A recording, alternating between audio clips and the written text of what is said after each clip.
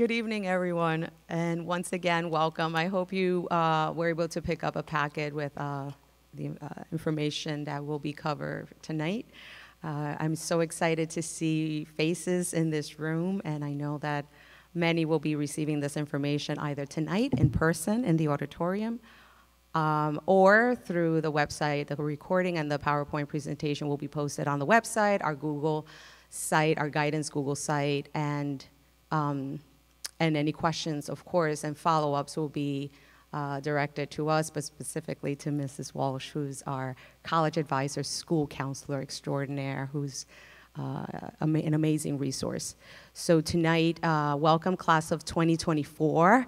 This is your night, students and parents. I am also a parent of a class of 2024 student in my home district, so woohoo, we're in this together, and so we are gonna be doing just fine, I hope. So tonight we're gonna give you a great deal of information, and I always say either you're going to be super excited and empowered with all this information, or you're going to be completely overwhelmed. But once again, I'm Jeanette Alomia, Director of Guidance for the Huntington Schools. I supervise K through 12, our school counseling program across the district and our staff. And we are very happy to provide you with this information.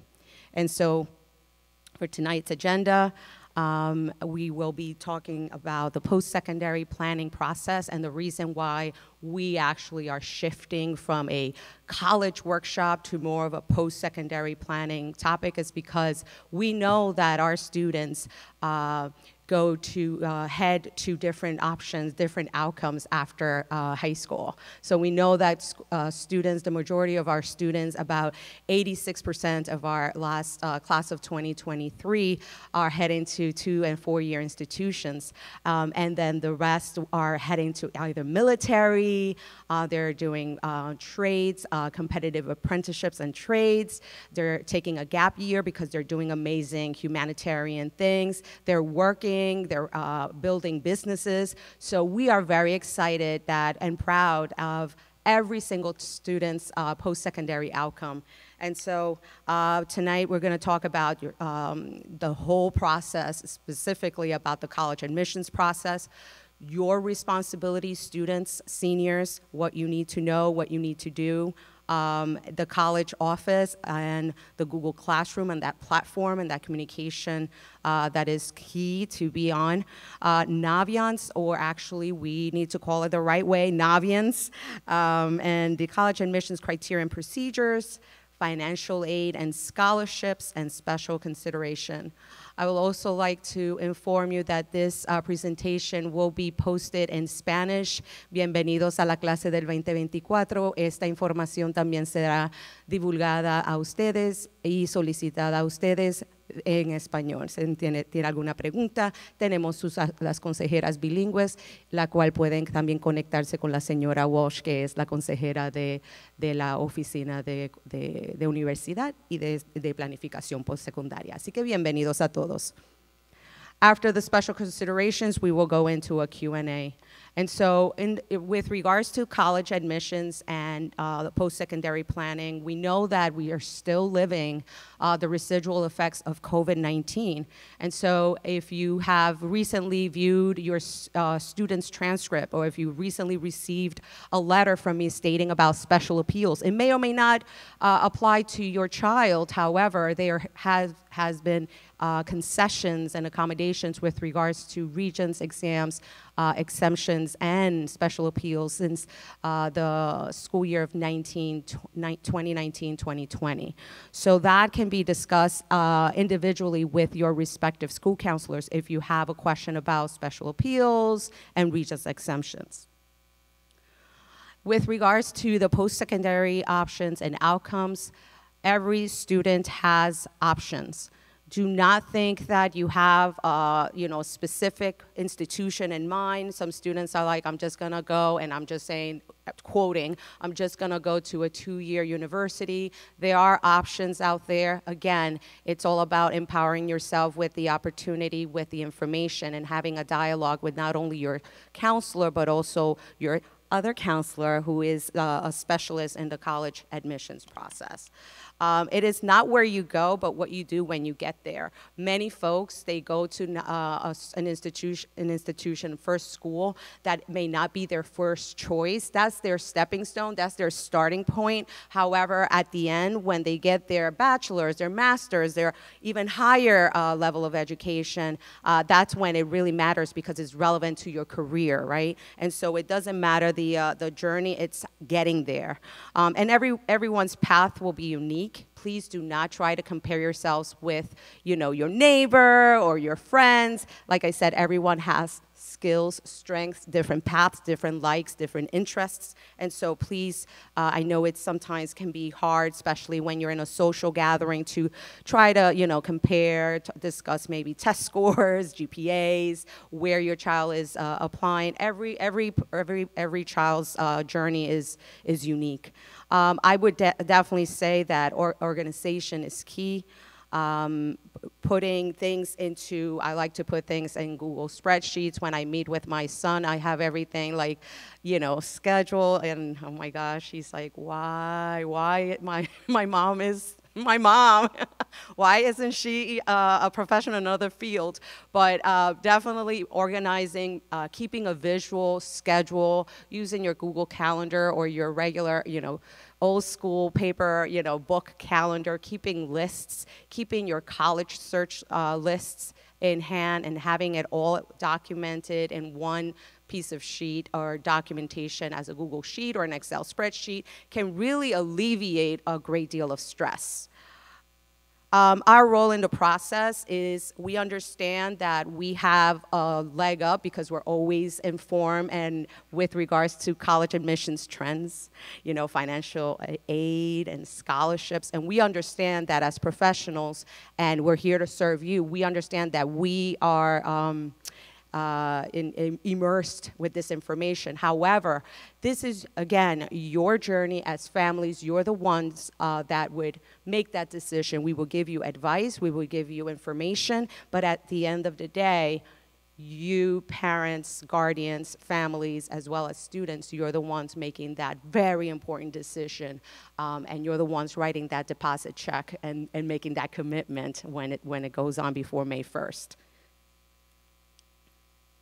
So students, I see some students here in the auditorium. So here are your responsibilities. And one of the things that I tell my son, Sebastian, is to own the process. And even though I tell him and I suggest and I guide him myself, I tell my son, this is your journey. I had my journey. I did it pretty much all by myself as a first-generation college attendee and graduate. And so I try to give them some room and some space to own this process. Some of us here in this room have gone to college. As you know, the college admissions process and college itself has changed and evolved over the years. And so your process, which happened a few years back, can be quite different than your child's process. So let your child own the process. Now these questions to really think about, and this can be your checklist. Have you verified the accuracy of your transcript? Every week, pretty much, or every 10 days, I post an updated transcript on the eSchool student and parent portal.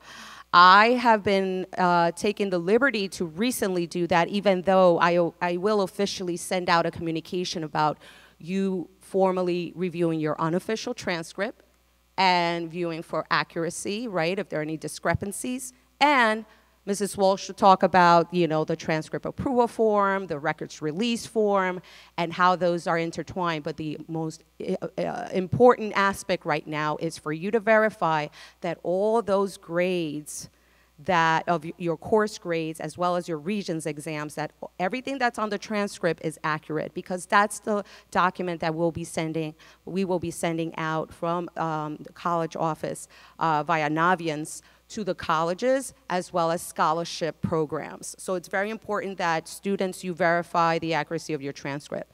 The other thing is, as juniors, last year we had our very, very exciting program with Penn State and SUNY Oswego that we talked about, you know, the essay, and we had our, you know, junior student parent night where you had a chance to talk to your counselor that evening. That was last spring. And so we advise you to start streamlining and researching schools and streamlining the list of colleges. So students, what steps have you taken to research schools and complete the applications on time?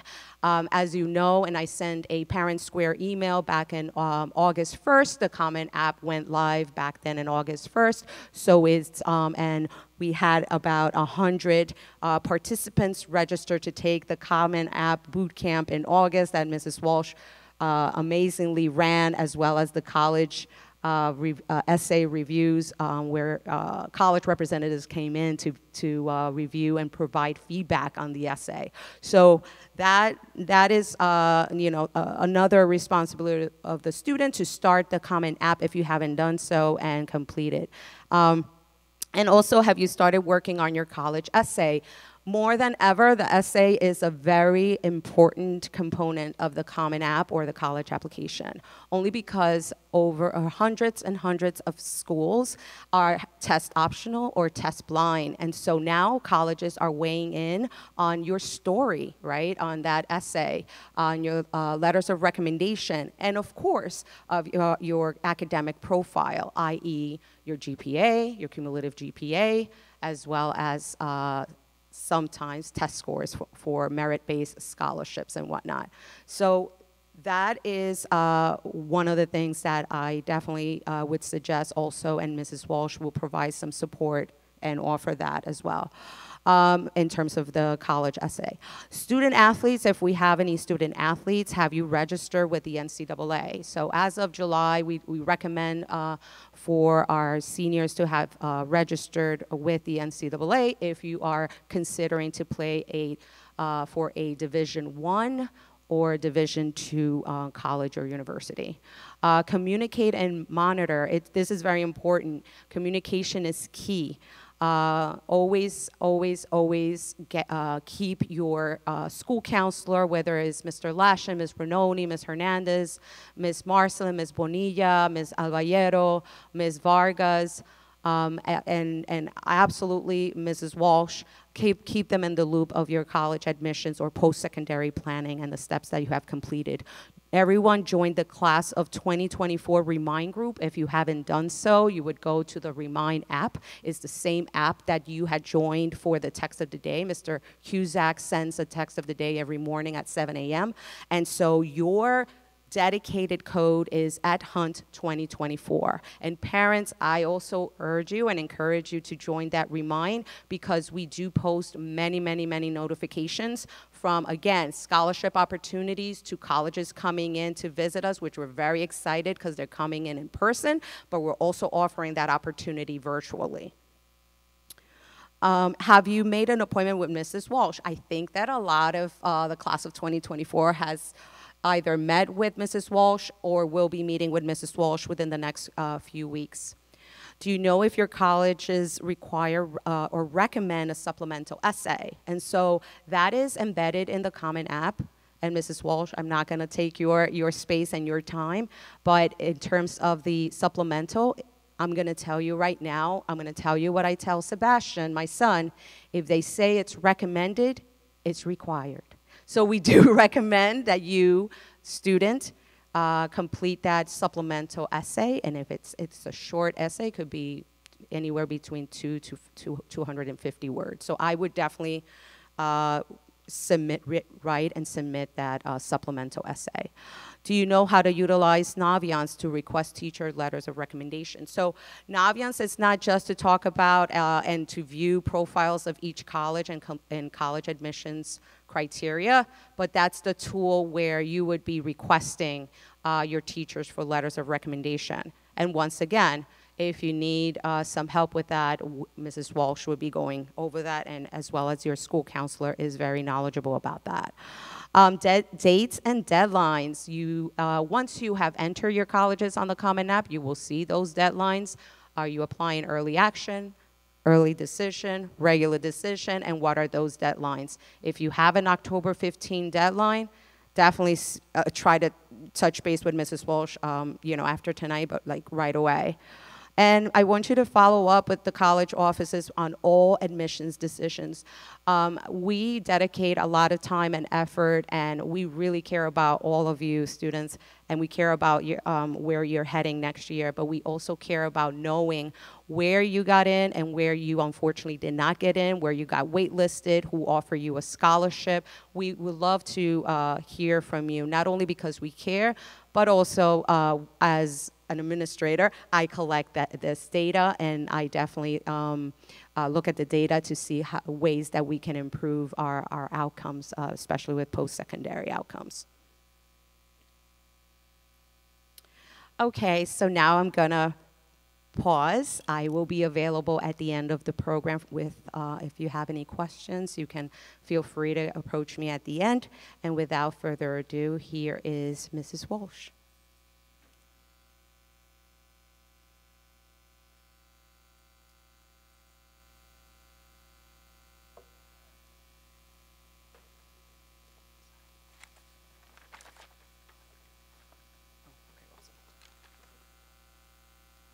Hi everyone, I'm Mrs. Walsh. Many of you know me already. It's great to look into the audience and see familiar faces. Thank you so much for coming down. I know it's not always so easy, working parents and all, and got things going on, but this is really important, and so I appreciate your time. For those of you whose friends aren't able to be here tonight, seniors, this will be recorded, as Mrs. Alamia said. The presentation will be posted, and all the handouts that we have at the tables up in the front, those will be posted as well. But you are here, so let's make the most of it and hopefully have a conversation out of this. Any questions that you have, if you have them during the presentation, I think we're a small enough group that you can feel free to raise your hands and ask. But really what we want to discuss tonight is post-secondary planning and the actual application process. I met with many of the current seniors during their junior year, many of their families as well, and so I think most students have a good sense of where they need to be at this point. There are certainly students who are still researching, and there are students on the other side of the spectrum who are actually ready to apply. But I think the large majority are kind of like right in the middle. And that's where the college office comes in. I am a school counselor. I've been a school counselor for 22 years, but my sort of specialty is in the college admissions process. We have a big team of counselors here, and everybody's got, kind of different roles. We have a counselor who's in charge of scholarships. We'll talk about that. We have a counselor who's in charge of the Wilson Tech program, and so on and so forth. But I live in the college office, which is room 120, right across from the library. And this is a space for students that's dedicated to post-secondary planning. Not just college planning, but we do have students who are looking into military options. We have students who are looking into work options. We have students who are looking into taking a little bit of time off and maybe doing some volunteering, traveling, et cetera. So my office is sort of like one-stop shopping. We sit down, we discuss, we put together some plans. Mrs. Catalano is my partner in crime over there. She's our wonderful secretary, whom many of you will meet when you walk right into the office or when you're calling with questions. She's the one who's going to field everything. She's fantastic. And once you get into the college office, you'll see tons of information. You'll see a work area for students to sit down, get onto the computers, a quiet space sometimes in between periods to sit and work on college essays. It is also a room where we host college visits. So we have a lot going on there, and if there's any student in here who hasn't been down yet, please make sure you do. A couple of the handouts that we had up at the top there, one of them I want to point out is called our Friday Flyer, and that is the yellow bulletin. Every Friday, this is posted on the district website in English and in Spanish, and this is kind of your what to know guide. Information about scholarships, upcoming college visits, college fairs, SATs, ACTs, anything having to do with that next phase of life for you guys. So you want to be on the lookout for this. You can always stop in the college office and pick up a copy. Students, this is also posted to the college office Google Classroom, and again, like I said, right on the college website. We discuss all sorts of different things, and like I said, in the college office, from working on Naviance to questions about financial aid and scholarships, and as I said, to college fairs. I do want to talk about our amazing college visits this year. So Prior to COVID, all of our colleges used to visit here in person. And then we, of course, had COVID. And so all of our college visits were virtual. But now this year, we're bringing back the schools, and we're so excited. So 3 periods per day, and some scheduled after school hours, we have admissions counselors coming to meet with students. You can find a full list of the colleges posted right in the Friday flyer. Also, students can find this information on their Naviance accounts, as well as on the College Office Google Classroom. Students are more than welcome to come down, learn a little bit about a school that they were maybe thinking about applying to, or heard of, or maybe their cousin goes to, or whatever, wherever they are in the process.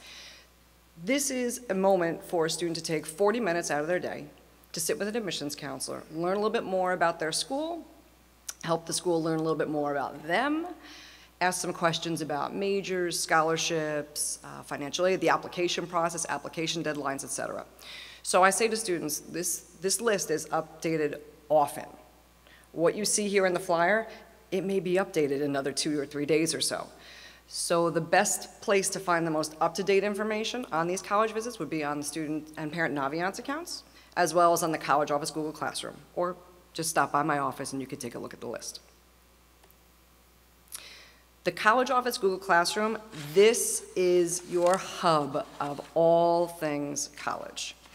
So any document a student might look for in the College Office, let's say they have to leave school early, they're sick, they're not in school one day, whatnot, all the resources that a student would find in person, they can obtain on the College Office Google Classroom. It's broken up into different sections. We've got a section that will list all of our Friday flyers, a section all about Naviance, a section all about the Common Application, a section all about scholarships, and you see the list right here. Students were sent an invitation to join the College Office Google Classroom. So most students are actually on this already, but for those that aren't, the code is up here, as you can see, LBL3KRC. Students know how to join these Google Classrooms, so just, parents, guardians, touch base with your kids, make sure they're on it, but chances are they are. Have them bounce around a little bit, take a look at the different sections of it so that they can familiarize themselves. And if you can sit down with them as well, you'll see all the videos and how-tos and guides right there.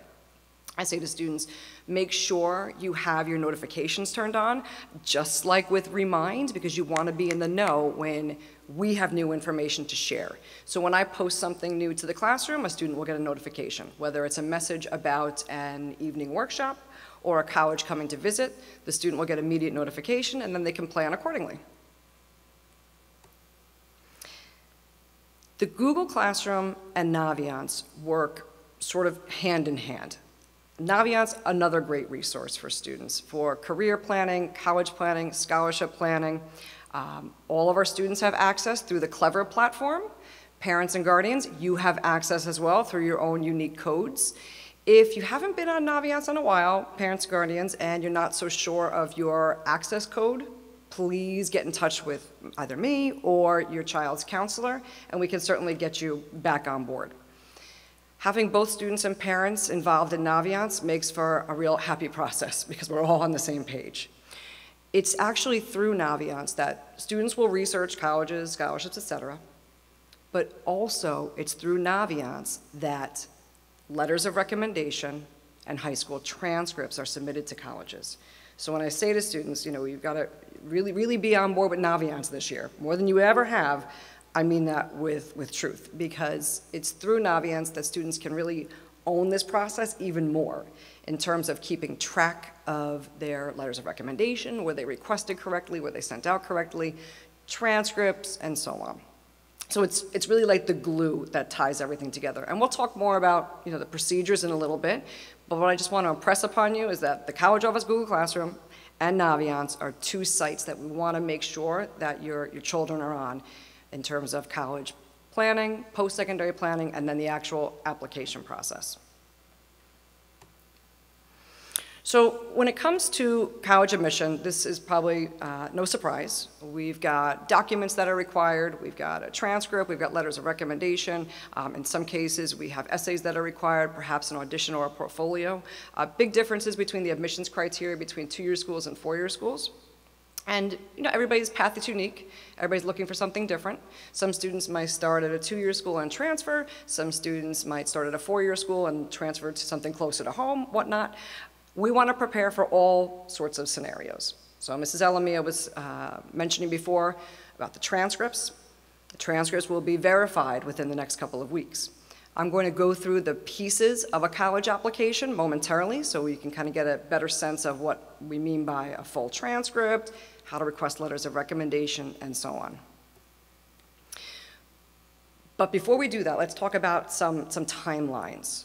When students are applying to their colleges, they've got options in terms of how they will apply.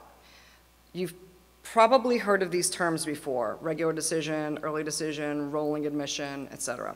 But just to kind of give you kind of an on-the-ground feel of what this means, I want to give you some examples.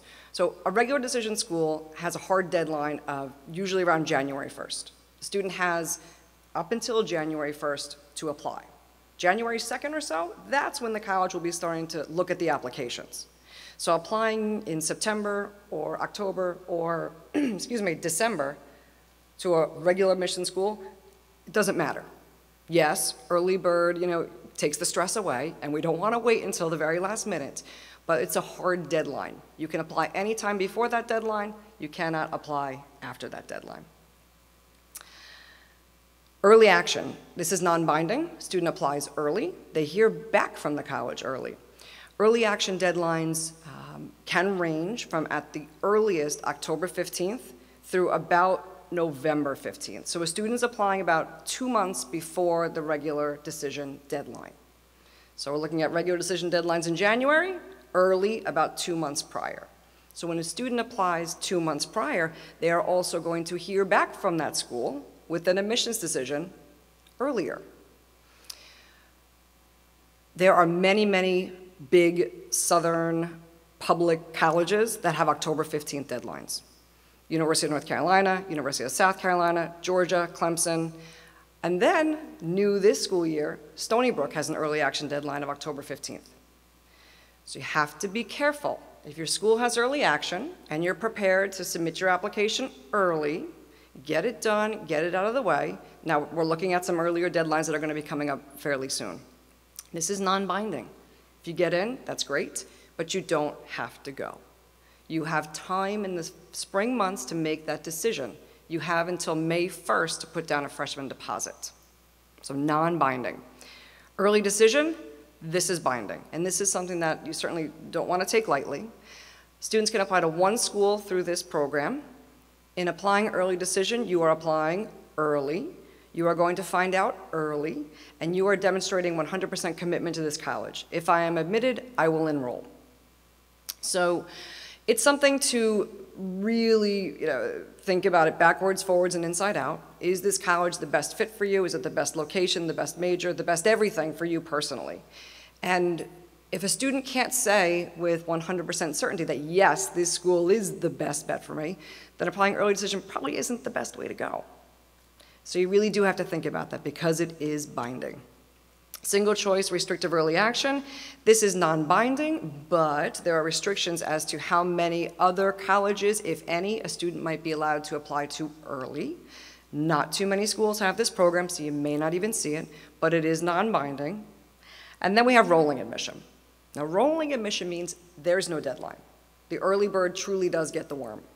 So on an ongoing basis, the college reads the applications, makes admissions decisions, and churns out admissions packages. So if a student were to apply in, say, September, October or so, they'd find out by Thanksgiving or so if they've been admitted. However, the student is not locked into attending that school. They've found out earlier. Something to think about is that rolling admission can go on for a full application cycle. So I don't want any students being fooled into thinking that it's okay to wait until February, March, April, May to apply. Now, college might still be accepting applications, but I will guarantee you at that point, most of the scholarships are gone. So with a rolling admission school, you want to apply as soon as possible. So I know there's a lot of information here, but Mrs. Elamia brought up a great point before about staying organized, and this is something that I urge our students to put onto your spreadsheet. As you're making a list of schools that you think you want to apply to, you want to make sure you're capturing specific information, certainly about majors, size, location, cost, scholarships, and whatnot. But now we're looking at application deadlines, and we want to be sure that you are meeting those deadlines, that we're not missing anything. So we sit down together and we discuss this. We make a plan. We make sure that you have options on your list, colleges, programs, things that you're thinking about that make sense for you and would work for you and your family. Some students, as I said in the beginning, have a full list of schools they're already excited about, and some students might be applying to some colleges and considering maybe taking a gap year. We can work through all of it. We have some students that are going to be applying to colleges, and maybe if I don't go to school, maybe I'll enlist. So we talk about all different sorts of scenarios. So in order to schedule an appointment in the college office where we sit down for the period, we go through the process with your child, they're going to come on into the college office, or they can scan the QR code here to fill out an appointment request form. Students will need to fill out this packet, which I have up front, and again, lots of familiar faces. I'm sure many students already did this. This is the Appraising Myself packet. This packet is essentially a student's ticket into the college office. So it's with this packet that I am going to get to know the students to then provide students with resources. So if a student fills out the packet, I'm going to ask them about their interests and what are some of the things that they enjoy doing, their hobbies, what are their post-secondary plans, are they thinking about a 2-year school, a 4-year school, a college for engineering, a college with a marching band. I can then provide that student with very pointed information specific to what your child is looking for. So the packet starts the process. Students who have already filled this out do not need to do this again. Simply requesting an appointment, either in the college office or scanning the QR code here, that will work. Mrs. Catalano, as I mentioned, the college office secretary, she will reach out, she will schedule the appointment. If it doesn't work, the student come on in, just let us know. We'll try and find a period of time that will work for all of us to sit down. We're going to discuss, again, individual college applications. We'll talk together about the common application or perhaps the coalition application. And it's in the college office that I mean to be a resource for the kids, to give them the things that they don't know about. This packet gives me great insight, so I can say, why don't you think about this? Why don't you think about that? The college application is a pretty big document. But I say document in jest because everything is electronic. So students are applying to their schools online. We'll talk about how that happens and the different kinds of application platforms. And then there are some items that we're going to send and that the student's going to send. So it really is, it's a group effort. There's me sending information out, there's the student sending information out, then we have the teacher sending information out. And we have forms, don't worry, that tie all of it together. So some of these items here are going to be required. Certainly a transcript, a high school profile.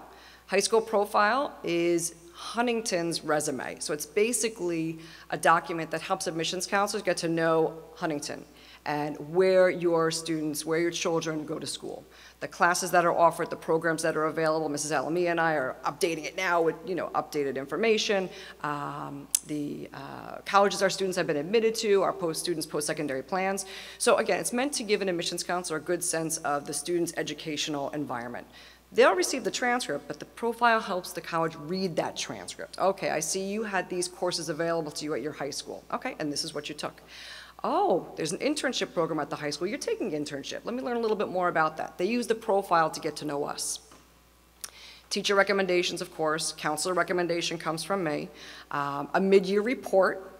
That is where perhaps the college asks for a first semester report card from a student. Activity resume, essay, supplemental essays, as Mrs. Alamia was referring to, and perhaps an early decision agreement, and then certainly a final report. Final report, that's way, way down the road. Just so you know, when your students graduate and they let us know what their plans will be for life after high school, if they're attending college, the college they're attending will need to receive a final transcript from us indicating graduation. So I know that's way down the road, but that's what that final report means. Yes.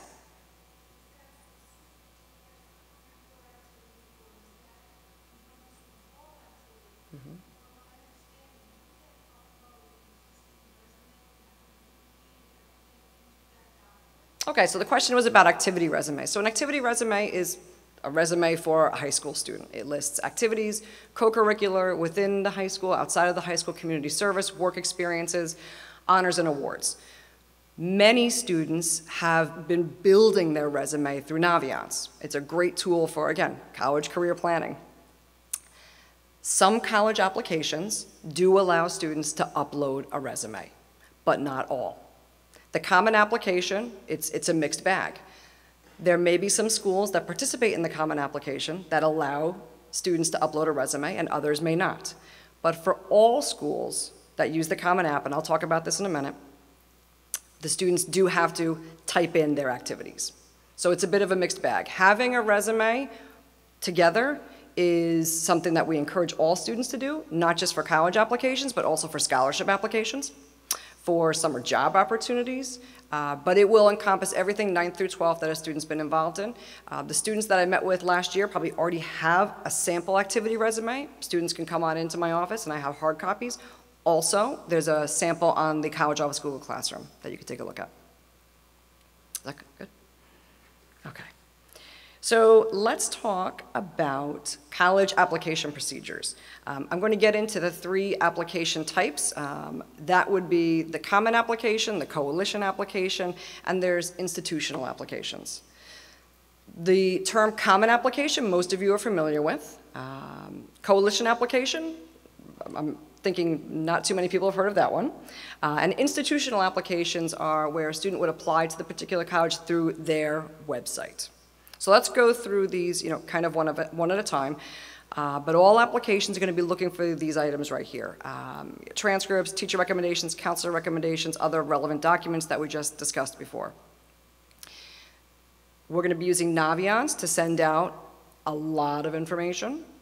Students are going to be using their application platform to send out a lot of information. And eventually it all marries together and the application is complete on the college end. The Coalition Application is a platform that's used by a little over 150 colleges. It provides a nice, easy, uniform way for students to submit college applications. The problem I see is that there's not too many schools that use it relative to the amount of colleges here in the US. So there's over 4,000 colleges, only 150 use the Coalition Application. Chances are very good students won't even use this, and that's because there's a lot of overlap with the Common Application. The Common Application, you have probably heard this platform before. Over 1,000 colleges use this one. Big schools, small schools, close to home, further away. Colleges may give students options in terms of how they would like to apply. You could apply using the Common Application, the Coalition Application, or the institutional application. So for example, if you were to apply to Binghamton University, you could apply through the SUNY website, or the Coalition Application, or the Common Application. I encourage students to use the Common Application wherever possible because it will make your lives a whole lot easier. One platform, one password, one time filling out the activities, one section to fill out personal profile information, so you're not reinventing or working on this process over and over and over again. So when a student has a choice to use one of those 3 platforms, I'm going to say always go with the Common Application. Sometimes it's not possible. Georgetown, for instance, the CUNY system, for instance, you have to apply to those schools through their websites. So it can happen that a school does not participate with Common Application, but if they do, this is the way I would go. It's very user-friendly. Most students have started this already. It takes time. It's very tedious. It's not rocket science. But if you could sit down for a good 45 minutes, every couple days or so, you'll get through it in no time. And moms, dads, parents, guardians, you definitely want to sit down with your kids while they're filling this out. There's information that they're just not going to have at hand. And so kind of getting this done and over with in a time frame that gives you enough time to review it, go over everything, make sure it's all correct. That's what I would suggest that we do. So various application deadlines with the Common Application, various application fees. The schools will differ in selectivity. So we're going to have some very selective schools that use the Common Application, and your children will have some safer schools that use the Common Application. One main essay as well. The Common Application may have supplemental essays. That's what Mrs. Alamillo is referring to. So there are going to be some schools that use the Common App that will say, you know, we need a little bit more information. We want to know why are you applying to our school? We want to know why have you decided to pursue such and such major. So when a student begins the Common Application and they start to identify some schools that they'd like to apply to using that platform, you can begin to capture not only application deadlines and application fees, but any additional requirements. So I say to students, put into your Common App all the schools that you know you're applying to and the ones that you're just thinking about at this point.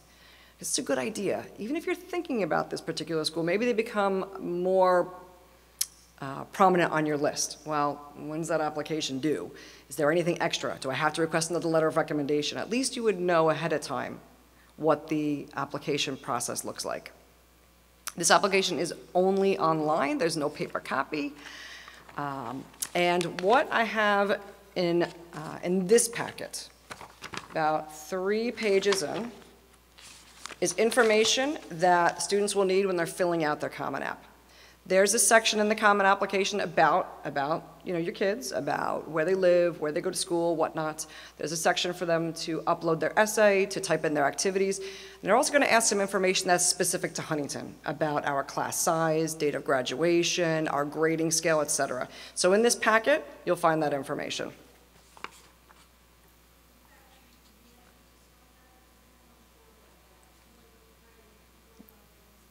Yep, that's all here. If you sit down with this, kind of as you're working on Common Application in the education section, this will answer all those questions that are specific to Huntington, okay? Now the Common Application works with Naviance. This is the beauty of Naviance. And there's a special process called the Common Application Naviance matching process. And so it essentially allows the two systems to talk to each other. Let me just back up again. We use Naviance to send out transcripts and letters of recommendation. Students apply through the Common Application, right? So I need to make sure your teachers need to be able to see the colleges a student's applying to on the Naviance account so we can send materials out. So this Common Application Naviance account matching process requires students to sign what we call the FERPA waiver. Now, FERPA, as you might be familiar with this, is Family Educational Rights and Privacy Act. And basically, what the Common Application and the colleges want students to do is waive their right to withhold and read their letters of recommendation. I know that sounds kind of scary. Letters of recommendation are confidential. The colleges want to know students aren't hiding anything, that they haven't tampered with those letters. They want to make sure that when a student asks a teacher to write a letter of recommendation, that that teacher has the freedom to write a letter that is truthful, honest, and of course always supportive. So the Common Application is going to show students, and you'll see on the slide right here, where to sign this FERPA agreement. So when a teacher sees that a student has, and actually I say a college sees that a student has signed this FERPA agreement, the college knows that, you know what, this student is asking the right teacher. This student has thought about this process and is asking those folks who know them well, who are willing to write the most supportive letter that they possibly can for the student. And the student hasn't influenced that letter either, saying, can you please leave this out or put this in, or et cetera. When a student is matching their Naviance and Common Application accounts, and I know this is kind of, it looks a little funny here, like where did I get all this?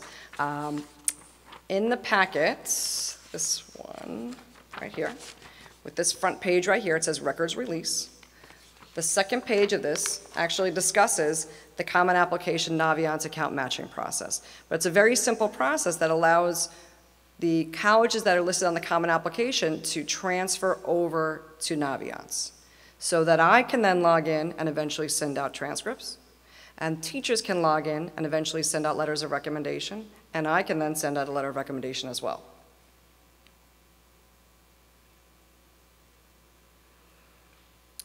Eventually, as I said, we will see the list of schools that a student's applying to, and that's how we know it's go time. I do want to just talk about this real quick, though. So this page right here, this is called the records release form. It's not enough for a student to walk into the college office and say, hey, Mrs. Walsh, I'm applying to Farmingdale.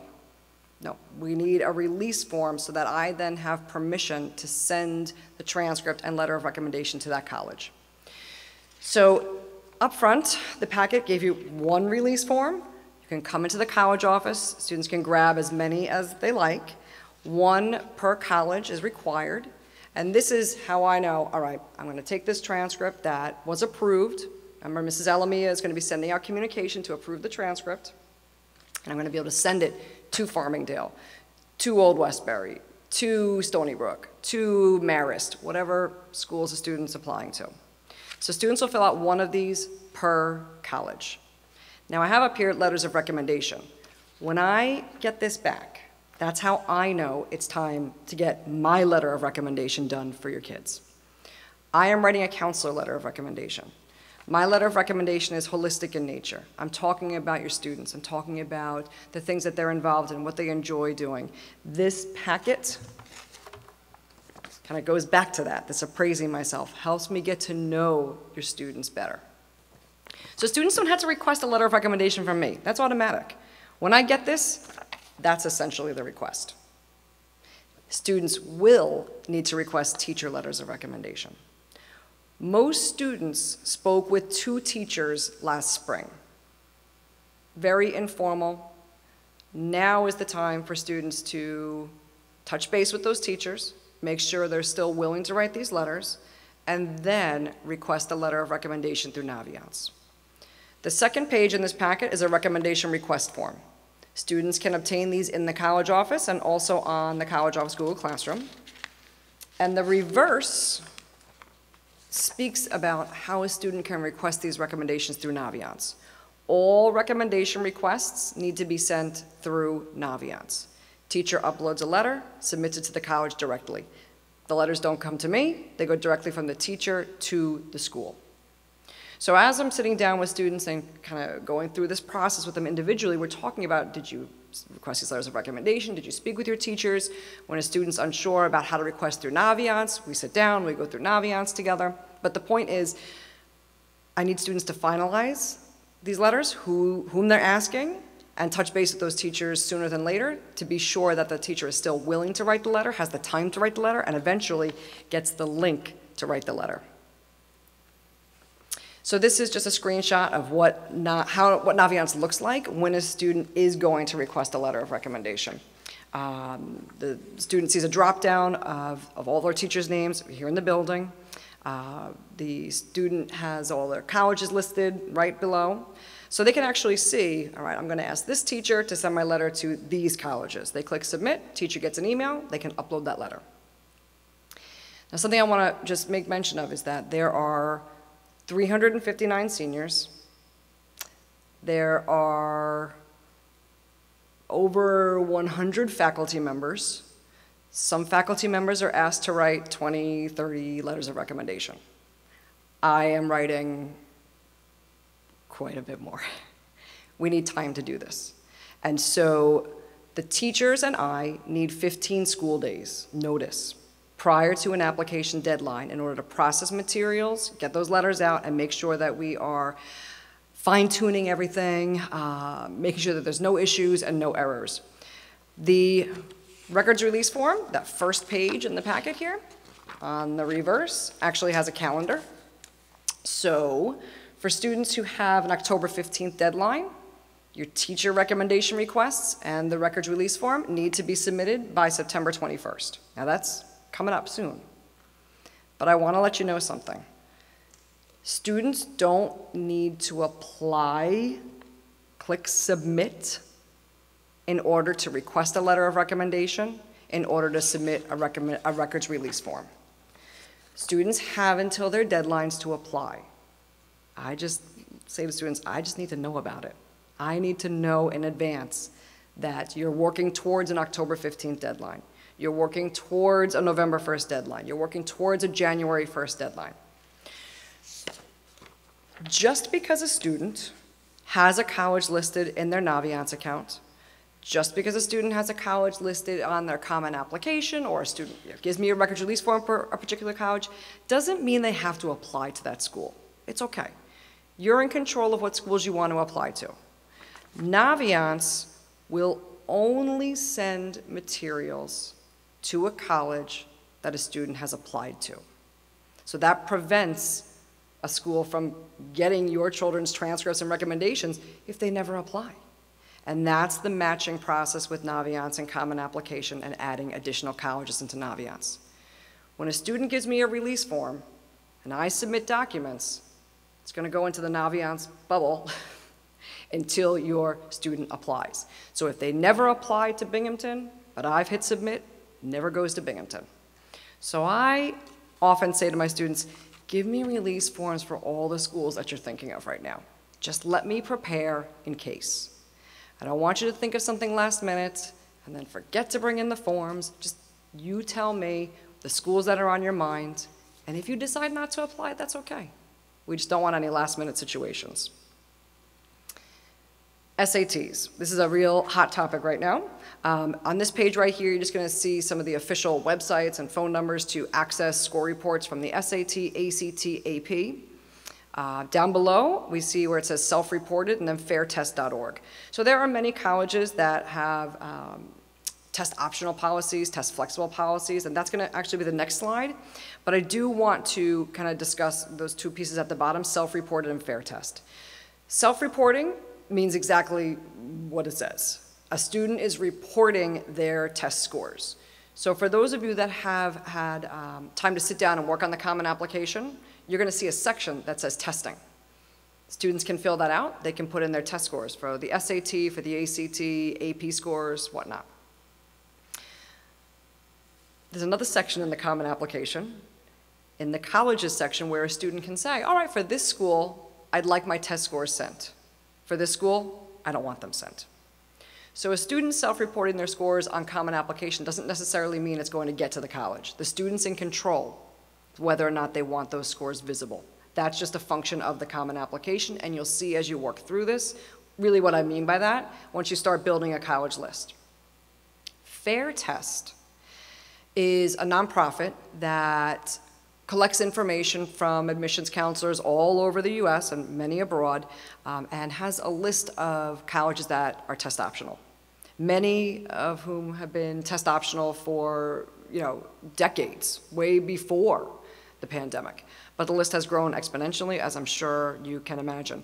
So if you're a student who's thinking about going test optional, you may want to take a look at Fair Test just to get an overview of all the different schools that participate. You could certainly go college website to website to website, but this houses a database of all the information. So should I send my test scores? This is a conversation best had between the student and the admissions counselor. This is a conversation that can happen in the college office when we have admissions counselors coming to visit. At a college fair. Students certainly don't need to reveal their scores if they don't want to, but the job of the student is to find out, is it in my best interest to send scores? So asking the colleges about the ranges of scores that admitted students are sending over is going to be helpful. Test optional, the student has a choice of whether or not they want to send those scores over. Completely up to the student. Test blind means that the college will not consider scores anyway. Don't send them to us. And test flexible means that there are multiple pathways through which a student could apply with testing. So for many, many years, NYU has had a test flexible policy where a student could send SAT scores or AP scores, or years ago when there were SAT subject tests, they could send those over. It was up to the student to decide how to best represent themselves. Let's talk about some of the big systems here. We've got SUNY, and on the next slide we have CUNY.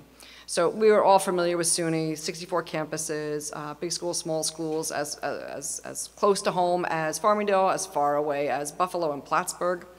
SUNY has varying admissions requirements. We've got our two-year schools. We've got all the way up to our university centers where students can earn PhDs. SUNY's test policy, I'm just going to read this out because I know it's kind of hard to see. This was just released recently. SUNY has temporarily suspended SAT, ACT testing requirements for students applying for admission to a SUNY bachelor's degree granting college. You may now decide whether or not to include your scores for admission consideration at each college to which you apply. If you believe your scores are an accurate representation of your ability, SUNY colleges can consider them along with all other materials in your application file. If you think your scores do not represent your abilities, SUNY colleges can holistically evaluate your application without considering them. So when you're applying test optional, you're applying with your transcript, your letters of recommendation, your essay, and your resume, 4 components. When you're applying with your test scores, now there's a 5th. So having the conversation with the admissions counselors, is it in my best interest to send scores, is something I strongly encourage. CUNY, we've heard of CUNY, the city public system. 14 senior colleges, an amazing honors program as well. We have quite a few students that will apply and enroll in CUNY schools. CUNY does not use the common application, as I said before. They have their own website that they'll use. CUNY has a general freshman admissions deadline of February 1st. Beyond that is rolling admission. In terms of their SAT policy, CUNY has revised its testing policy to test optional effective fall 2023 through spring 2025. First-year applicants can choose whether to submit SAT or ACT exam scores as a part of their application. The admissions decision will be based primarily on a student's academic preparation in high school, including overall GPA, course grades, and academic rigor of their high school curriculum. Students should carefully consider whether they would like to send their test scores. If a student has a particularly strong academic record and believes that their standardized exam scores do not reflect their full potential, they may elect not to send SAT or ACT scores. If a student feels that standardized test scores improve their overall academic record, we invite them to send the scores. The absence of SAT or ACT exam scores cannot be used to deny a student admission. So when a college is test optional, the basis behind this is that they want to give students the option to decide how to package themselves up. What components are going to make me a more viable candidate? And if my test scores can enhance my application, then CUNY, SUNY, other test optional schools, they want you to send them over. And if they're not going to be helpful, maybe the scores are below that middle 50%, and what that middle 50% is something that is advertised on the college websites. You can obtain in conversation with admissions counselors. That's going to help students figure out, should I or shouldn't I? That records release form, I discussed that before. Remember, we go back to this form right here. Basically gives me information about the college that the student's applying to, the deadline that we're working with. Did the student use the common application? Did they use the coalition application? Are they applying to a CUNY school and applying directly through the CUNY website? And as I said, the records release form is due 15 school days before the application deadline. You do not need to apply 15 school days before the application deadline unless you want to, unless you are ready to go. I wouldn't say apply the day of the deadline, of course, but let's be sure that you give yourself plenty of time. I do remember years ago with Hurricane or Superstorm Sandy. Remember that happened on Halloween? That was a day before the November 1st deadlines. No one could get on their computers. The common application was crashed. So students who were waiting to the last minute, they were in a very stressful situation. Fortunately, colleges all over the country knew what was going on, so they gave students, a little bit of a grace period. But we don't ever want to get stuck in a situation like that again for, weather-related reasons or personal reasons. So really, you want to time this out the right way, give yourself enough time to sit, go through everything, and make sure it's all accurate. Financial aid. Of course, this is a big, big topic. How are we going to pay for this? So many of you have heard of the FAFSA before. That's the free application for federal student aid. What you may not know is that FAFSA has been, the federal government has been revamping FAFSA for the past 3 or 4 years or so. and they are ready to unveil their simplified FAFSA in December. So those of you that have older children or yourselves, you've gone through this process of applying for financial aid, you'll likely remember that the FAFSA was available October 1st in previous years. This year, it's available December. We don't know if it's the 1st or the 15th or the 30th. We haven't received guidance on that just yet. The colleges have not received information from the federal government other than December is when this will be available. Up in the front, I had a couple of handouts about the FAFSA simplification. For those of you that have filled this out before, you remember this is a very long, consuming process. FAFSA simplification reduces the number of questions from over 100 questions to about 30. So it will certainly make everyone's lives a lot easier, but we're going to have to wait it out for another couple of months or so until it's available. We do have a financial aid night scheduled for January 16th. We have a FAFSA completion night scheduled for January 30th, so do mark your calendars. We know by then the FAFSA will be out, so let's plan for those. The FAFSA is the form that's used to distribute federal financial aid. So whether you're a student in California or New York or Minnesota or anywhere in the US, you're going to be filling out the FAFSA to apply for federal financial aid. New York State has their own financial aid program. That's called the TAP program, Tuition Assistance Program. The FAFSA needs to be submitted first, and then the TAP is available, so we can't do anything with this one either just yet. And the third financial aid form is called the CSS profile. The CSS profile is used by about 400 colleges and universities across the US to distribute institutional aid. So it has nothing to do with federal funding, has nothing to do with state funding. This is institutional aid, so it's gift aid. Colleges that have typically very active alumni associations and benefactors and donors that give back to their schools. These are the colleges that will use the CSS profile. If not all of the 400, nearly all of them will be private colleges. That is income-based. Merit scholarships are a different story. Merit scholarships can be awarded on the basis of grades, volunteering, involvement in different local organizations. Oftentimes, parents, if you are in a union or a local, there are scholarship opportunities available for your children. Scholarships can be awarded on, there's just thousands of scholarships out there. It's finding the scholarships, that's the tricky part. But we provide lots of assistance here. So we do have a scholarship coordinator, that's Ms. Bonilla, and she has a quarterly scholarship newsletter that is posted onto the district website, onto the college office Google Classroom. It is available in paper format in all the guidance offices and in the college office, and that's put together pretty regularly. Naviance is a great scholarship resource. In the Friday Flyer, there's information here about financial aid and scholarships. So if students are willing to do the digging, there is money out there. And I always say, don't just look at the scholarships for $20,000. Those ones are really hard to get. Let's look for the $1,000 scholarships, the $500 scholarships. Let's fill out a lot of those applications because that will add up. And it's often the case that college essays can be used for scholarship application essays. So you want to save everything you've written, guys, whether it's your main college essay or your supplements, because you might be able to use those for scholarship applications later on down the road. Certainly, special considerations. This process of planning for life after high school isn't a one-size-fits-all. We have some students that are going to be looking into fine and performing arts programs who might need portfolios, who might need auditions. We have student athletes who are maybe thinking about maybe a Division I or II school, maybe club field hockey. Maybe they're not totally sure. We're going to talk about that. Support services. All colleges from coast to coast provide support programs. They may differ from college to college to college, but support is available at every school.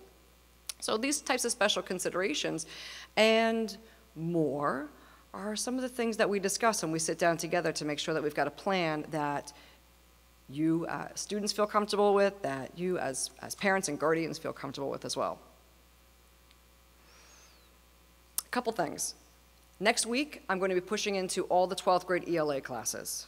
So I am going to be taking one period from your child next week, going into their English class and discussing the college application process. A little bit of this, but a bit more information from their side.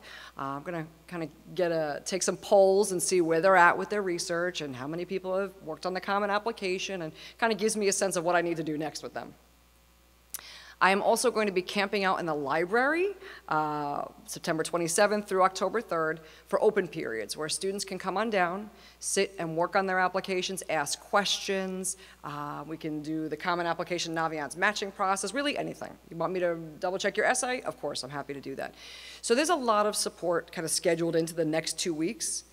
But in addition to that, the college office door is always open.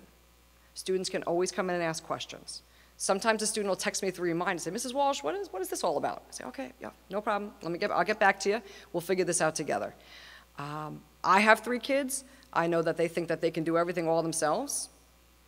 I say to them often, I'm not a mind reader, so you have to tell me what's going on. So when a student has a question, they have to ask.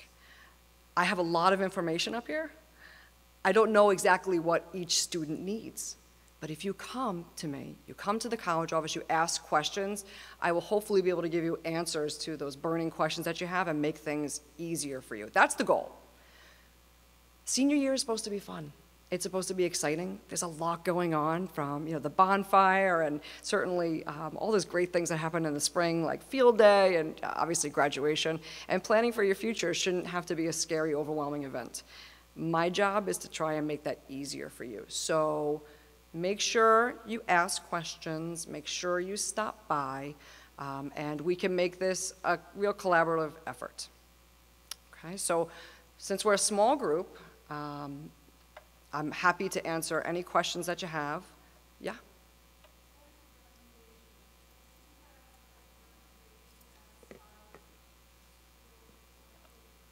Mm-hmm. Okay, so outside letters of recommendation. So there's kind of a few ways to answer this question. So number one, we want to make sure that we're following college application protocol. The Common Application will list how many letters of recommendation are required, how many are recommended, and so on. So on a very general scale, my letter of recommendation is always required. My letter of recommendation is not part of the number. It's a counselor letter, so it's not part of the teacher package. It's always going to go. The Common Application will say, we want 2 letters of recommendation from teachers, and maybe we'll accept an additional letter of recommendation. It depends on the schools. So that's something that we can certainly discuss in person, because we want to make sure we're following the college procedures. There are forms in the college office and on the college office Google Classroom that I've distributed to students already. These are called appraisal forms. You'll probably remember them as yellow and green. These are forms that students can hand out to other folks who know them very well to help me write my letter of recommendation. So while a coach might write an amazing letter of recommendation, we don't want to supplant that and take away the math teacher for the coach letter of recommendation. My letter can include information from coaches, from club advisors. So there's a couple of ways to go about doing this. With outside recommendations, you just want to be sure that you're not kind of exceeding the requirement that the college is looking for, because they're reading thousands and thousands of applications. They're not going to have time to read all the letters of recommendation that a student could potentially have sent over. So we want to send over the best ones. So when following their procedures, that's kind of the rule of thumb. Okay. Sure. So the question is really about communicating and developing relationships with admissions counselors. So the college admissions counselors that visit us here at Huntington High School, whether it's through the individual college visits or the virtual visits or even our mini college fair that we're holding in October, those are the admissions counselors that are our regional representatives. They read our applications. So it is a good idea for a student to meet with an admissions counselor at a college that they're planning on applying to, especially if it's on home base. So I say to students, take a look at the list of schools. They can come on into the college office, they can sign up for any of those visits, and that's how they are beginning to demonstrate their interest with that college. An email here or there is certainly acceptable, certainly.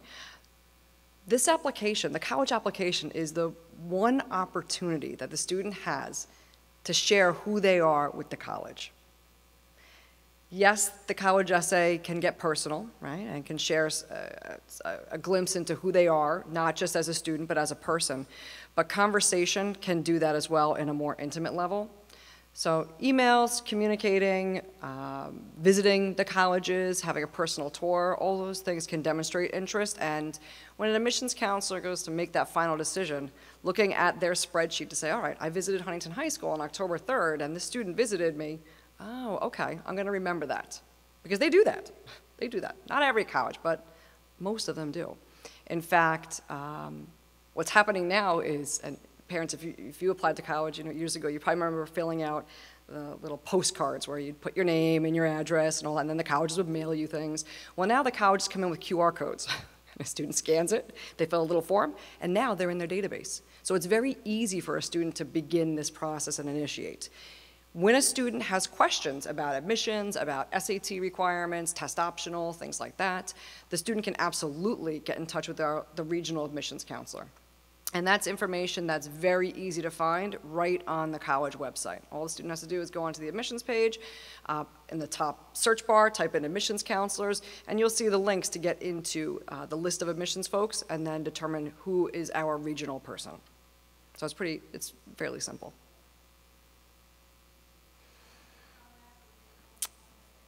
Okay, so the answer is yes, you can, but it's tricky to do so. Once you submit your common application, it is locked for that particular school.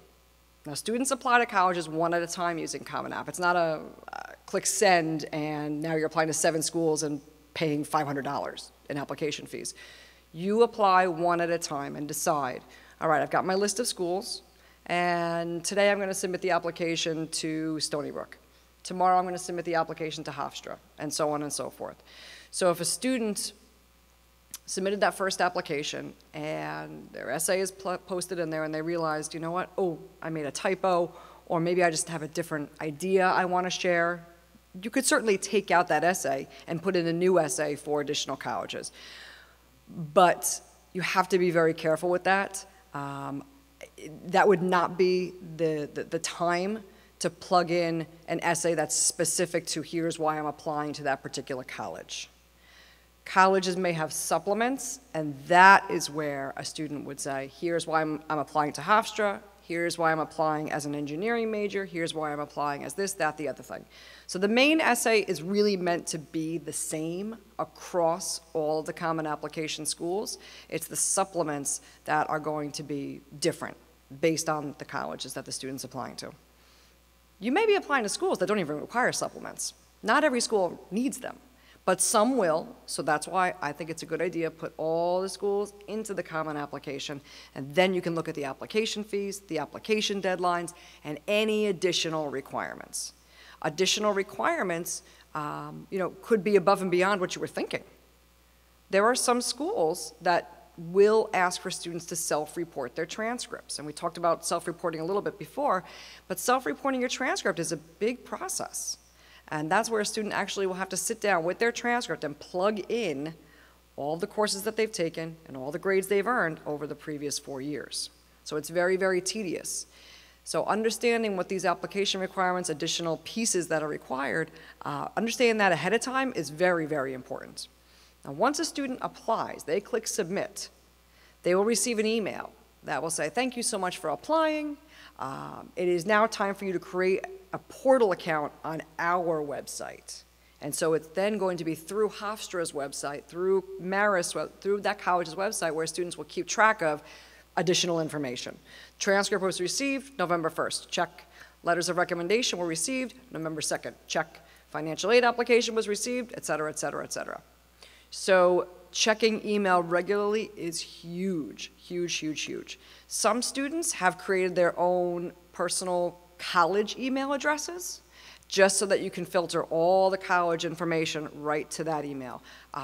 You know, if any of you students are like my kids, you're getting emails from Nike, from Best Buy, from Sephora, from Ulta, from all these different places.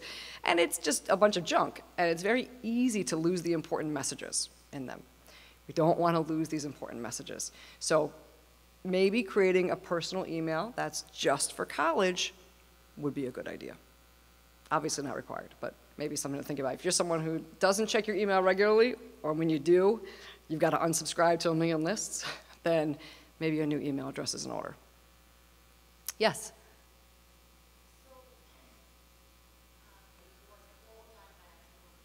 It's all done by October 15th. So this is why the records release form and the recommendation requests need to be submitted 15 school days prior, so we can meet the student's application deadline as well.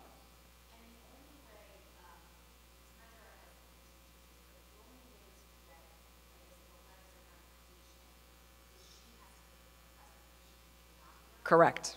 Correct. So a student makes the request through Naviance, the teacher receives a link, the teacher then uploads the letter and sends it out.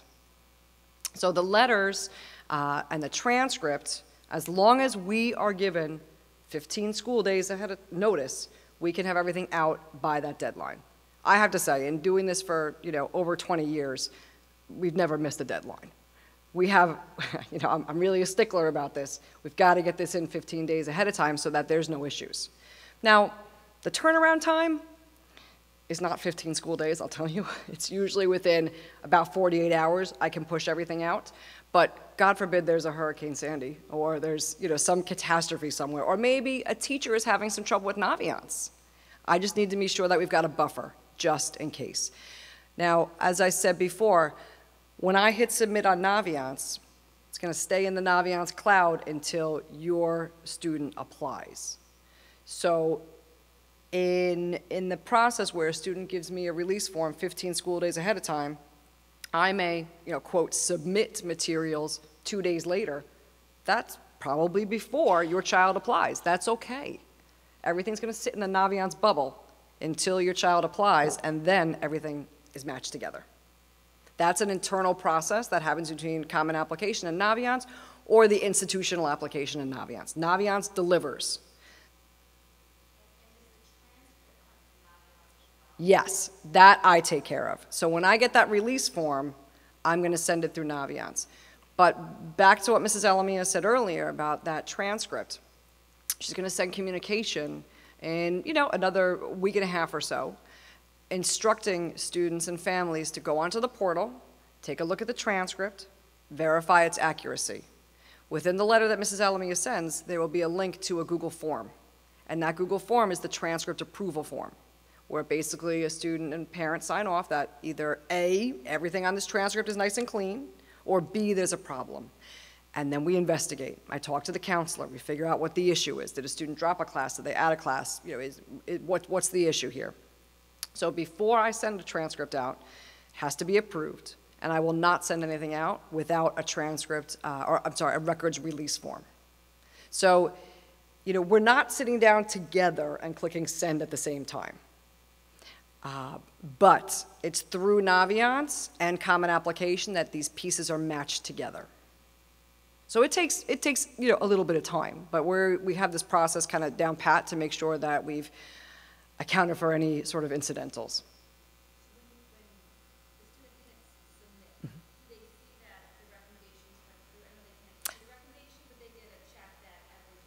Yes, so when a student requests letters of recommendation, on Naviance, you're going to see the status. The status will say either requested or submitted. So when it says submitted, that means, of course, the teacher has sent that letter of recommendation over. So it's through Naviance that the student will see when that was sent out. Common Application will also update on the student side to show that that letter of recommendation was sent out. And then the portal that the student will create on that college website, that is where he'll find the checklist. This was received, this was received, this was received, etc.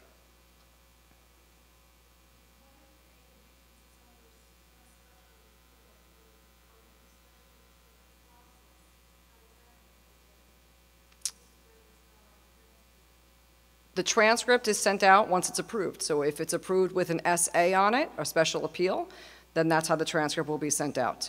If the transcript is not ready to be sent out because there's a discrepancy, then we will just hold that transcript until then. So it depends on what the situation is. But we can certainly discuss that, individually. So once a student family approves the transcript and I receive the release form, that's when it's go time. So don't approve a transcript unless it's ready to be approved. Well, thanks everybody. This is a nice small little group, but make sure you let your friends and neighbors know that this is being recorded, and that'll be posted onto the website within maybe a couple hours or so. Have a great night. Thanks for coming.